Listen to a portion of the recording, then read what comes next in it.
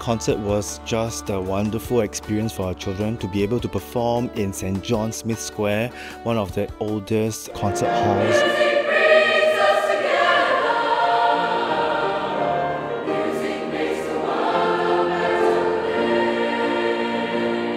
It's my first time also playing in London. I think it's what a joy to be able to share this debut with the children's choir.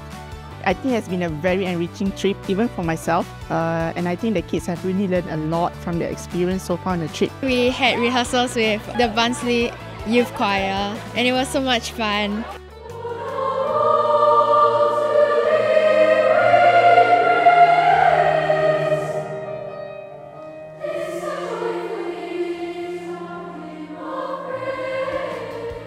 This is my first year in VOS, so it's very exciting, and I've learned how to express myself a lot more. To understand that they can carry music on their tender shoulders and be a part of this world, if they can grasp that idea, I think it's a score. It was also great seeing the other choirs perform. Quite an interesting experience to be performing at a stage that we never rehearsed at before or ever seen.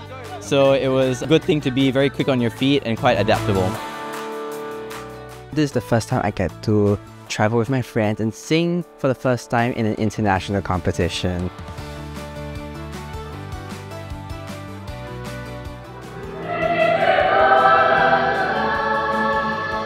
The fact that we got second place and scored so well is really quite great. I'm really proud of all of us, of our singers. So this year's Eisteddfod, in my opinion, is one of the highest levels. I've never seen such a combination of children's choirs from so many parts of the world, and all of us just come together in the spirit of friendship. We sang our hearts out, and we were so honored to be receiving a second prize among the 12 choirs in our category, and that was a testament to the hard work and excellence of the entire team.